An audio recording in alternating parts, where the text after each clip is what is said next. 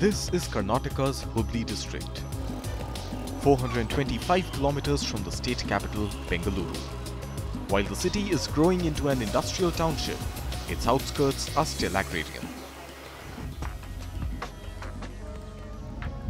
Rising mercury and declining rainfall levels have left the region parched. Chitranjan is just one of the many farmers whose crops have been affected due to the lack of irrigation facilities. The water was very less, so with the available water for irrigation, we were growing chiku, mango, peanuts.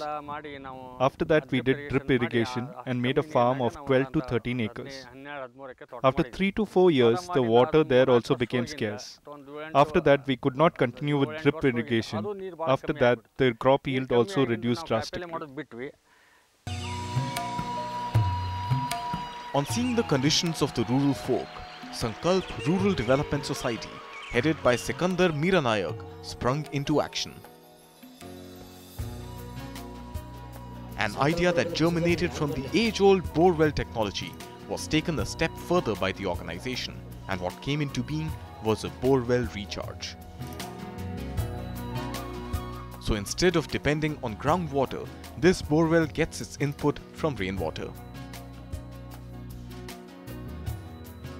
So the benefit of this is that 1 inch of rain is collected in the borewell. Then 10 acres of farmland, then 5 to 6 acres of irrigable land is there. Then irrigation can also be increased. In summer, they can grow vegetables and crops that need more water like sugarcane or paddy. Then that can be grown as well. The idea is simple. Dig a pond deep enough to store rainwater. Channel it through a narrow pipe to help increase the force of the water. Pass it through a stone wall for primary filtering and connect it with drip pipes to ensure just the right amount of drip irrigation. The recharged borewell has a greater amount of water stored and only a bit gets used up in drip irrigation. The filters ensure better quality of the water as well. In this process, what happens that it's a whole year's process. Water is continuously recharged. Then what happens is 2 to 3 lakh liters of water that is stored in a year, about 10 to 12 times, it would be full.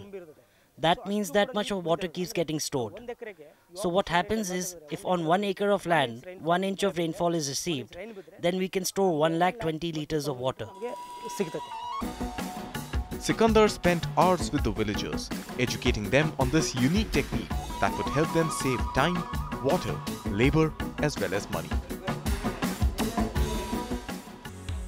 Chitranjan was one of the early adopters of the borewell recharge solution in Hubli.